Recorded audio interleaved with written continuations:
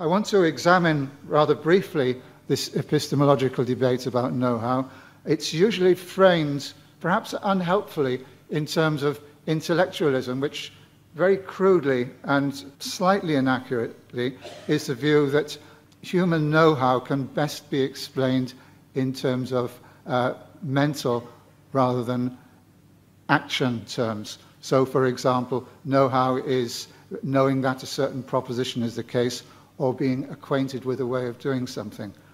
Ryleanism, a term I use to indicate the tradition arising from the work of Gilbert Ryle, emphasizes the role of action in attributing know-how to individuals. Perhaps underplays, possibly, the role that propositional or systematic knowledge has in people's know-how.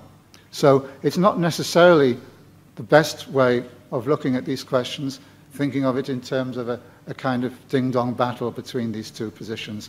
I'm going to argue that neither Ryleanism, at least conceived in a simplistic way, nor intellectualism are adequate for giving an account of how professional practice can be assessed.